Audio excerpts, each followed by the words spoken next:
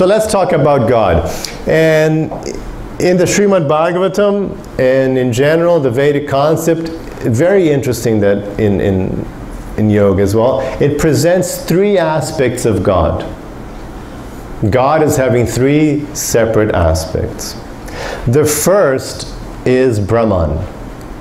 Brahman means many things. Brahman just means transcendence. Brahman can refer to the soul. Brahman can refer to anything transcendental. But also Brahman refers to the divine light, right? Divine light society. So Brahman refers to the divine light, and it's this aspect of God of light.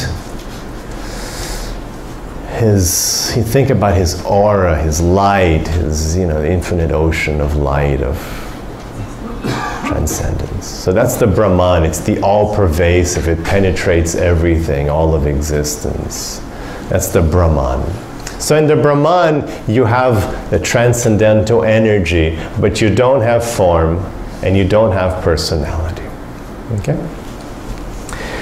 And another aspect of God is called Paramatma. And Paramatma is also a very curious concept that you find in the yoga tradition of God. This is a localized aspect of God.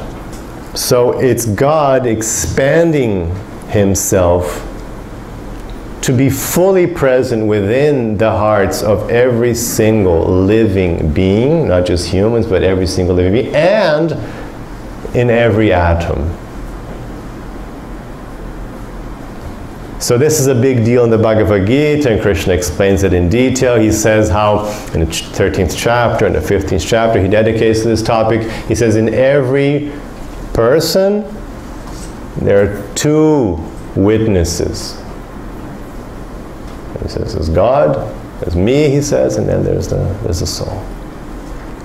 Two witnesses. And in the Upanishads you have this common example of two birds in the tree.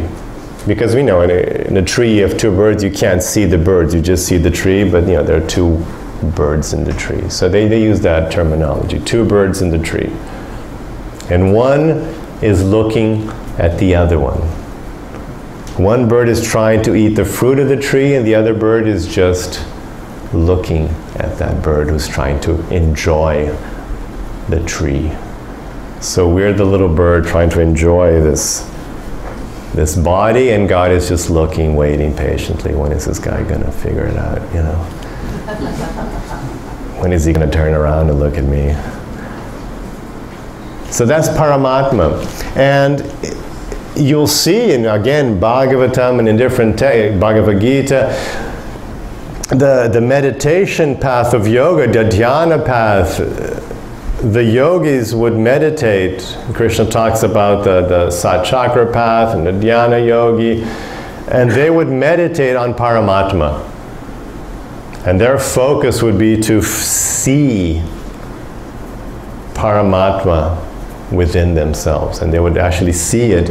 And the form is actually described like this is an artist's conception, but the form of the lotus and the symbols, the conch and lotus and mace and disc and the jewels and koshtu. So all these things are actually described, and the yogis would see this form in their hearts.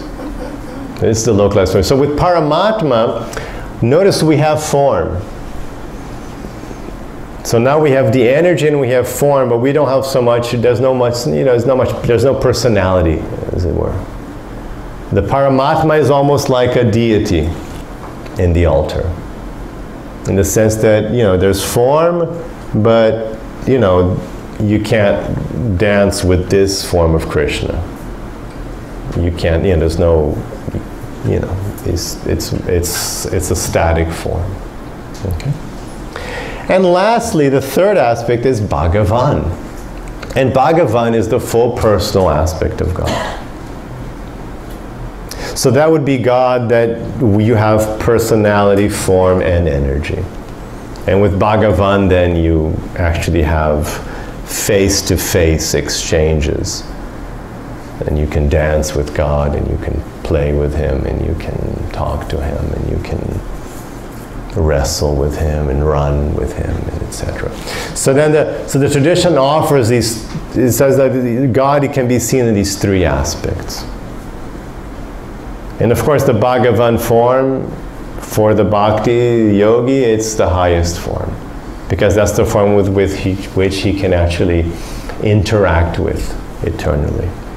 So when you hear about the gopis dancing with Krishna, this is what it's all about. The gopis are, they're in their spiritual bodies dancing with God in his spiritual body in the spiritual abode. That's the concept. And so when you talk about Bhagavan, then what you see in the tradition is these different forms of Bhagavan, which is very confusing for the newcomer. For people who are just, they're getting in touch with this culture, it can be very confusing. Because there are many forms of Bhagavan. So there's Rama, and Nrsimhadev, and Matsya, and Krishna, and it gets confusing. Because God is infinite, so a lot of people think, no, there can't be a personal form of God, because that would be limiting. But it's not limiting, because actually, God can expand himself unlimitedly. He can have unlimited Bhagavan forms. Different forms where he is totally him, but it's just a different manifestation of his divine personality. So the most famous ones are Krishna, Rama, and they have different looks, they're different personality traits, they have different associates, etc.